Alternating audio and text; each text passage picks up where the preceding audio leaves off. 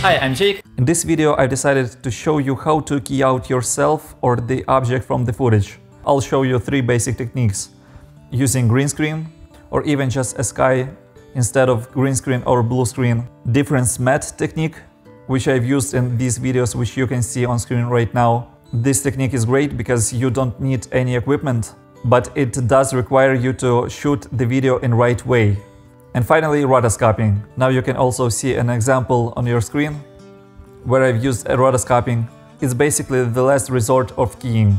It's almost like you manually cut yourself from the footage. Let's get started. To import your footage, you go to File, Import File, and then you have this footage, and drag on this icon to create new composition. So first example is just a simple green screen, but it doesn't have to be a green screen. You can use a sky as a blue screen, which I've used in this video. I just cut this footage, and simply just by using keying preset, I drag this preset from Effects and Presets panel, which you can find here. If you cannot see this panel, you can go to Window, Effects and Presets, and type here key, and you'll get this under the presets, this preset. Just click on the color which you want to key out. With these values you can key out the rest of the colors, and also you can open Screen Matte.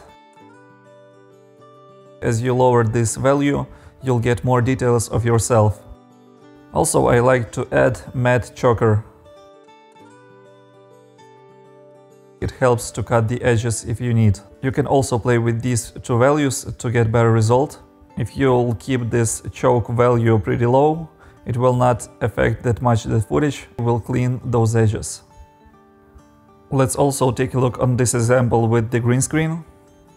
I just downloaded this footage from the web. And let's apply keying preset and also choose this green color with this color picker here. Just left mouse click and pick this color. You can apply this advanced pill suppressor and take a look at these edges. As you can see, you have green colors, and just by enabling this effect, you just magically it disappears. Next keying technique, which I use all the time, is the keying using difference matte. For this I'm gonna use with the footage from Ant-Man tutorial. So basically, to work with this difference matte technique, you need to shoot your video in a particular way. First of all, you need to shoot your video on tripod. Your camera does not have to move even a tiny bit. Also, lighting in your scene should not change at all. So if you film outside, like I was shooting this video, make sure that you have cloudy sky, so lighting of your scene will not change and you would not have any shadows or people walking here. It should be a really clean shot, and only thing which is moving in this shot will be cut out. And you also need to have just a few frames of your clean background, like this. As you can see here, the only thing which is different is me. Then when you have video like this, you just need to select your footage and go to Edit, Duplicate. We need to find the moment where we have this clean shot, like this, with the time cursor in the point where you have clean shot. In my case, it's the end of the video. Then right mouse click on this layer and go to Time, Freeze Frame. Then I like to have this layer below and just completely off by clicking on this eyeball icon. Then select this top footage, which we have here, and apply difference matte. Drag and drop on your footage, and here in difference layer, you need to select this second layer which we have with the clean plate, like this. So basically, as you can see, it just looks between these 2 layers and try to see what is different. And as you can see, the only thing is different is me, and also minor details. We can change this matching tolerance value. Our goal is to bring back as much as we can of ourselves, like this, and as little as we can of the background. We can also apply matte choker effect. And with this effect, as you can see, we can just get rid of this garbage here. As you can see, by lowering this choke value, I can just bring back more of myself.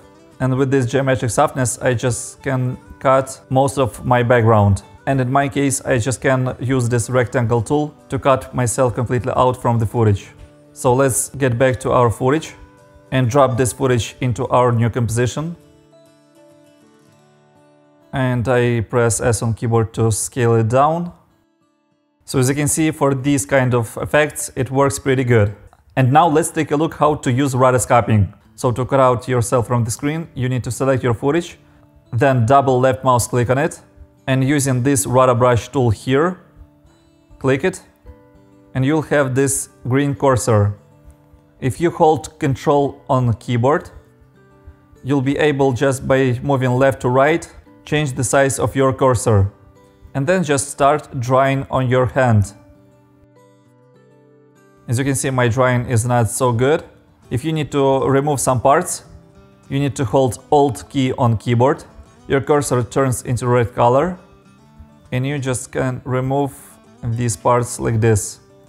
You can also use scroll on the mouse to zoom in and zoom out.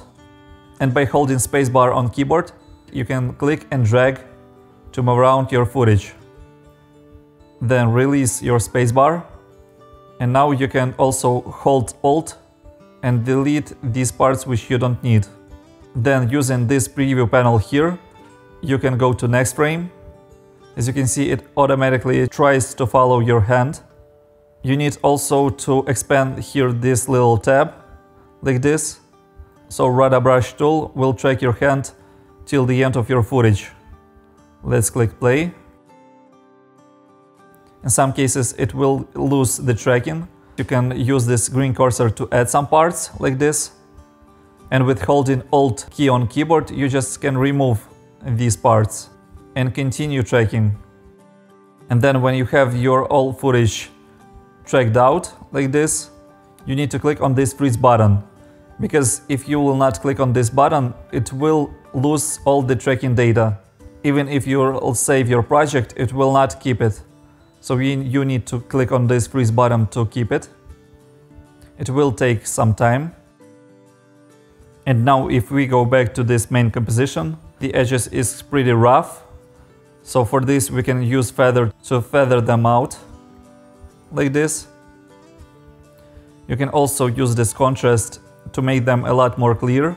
And with this shift edge, as you can see here at the fingers, you can cut out unwanted parts of your image. In some cases you can also use motion blur. If your movement was too fast, you can increase this value a bit. Thank you for watching this quick tip video. It's a great time to support my channel via one of the links in the description below. Or just simply subscribe to my channel, leave a like and comment if you want more beginner types of videos like this. Your support is very much appreciated. Thank you.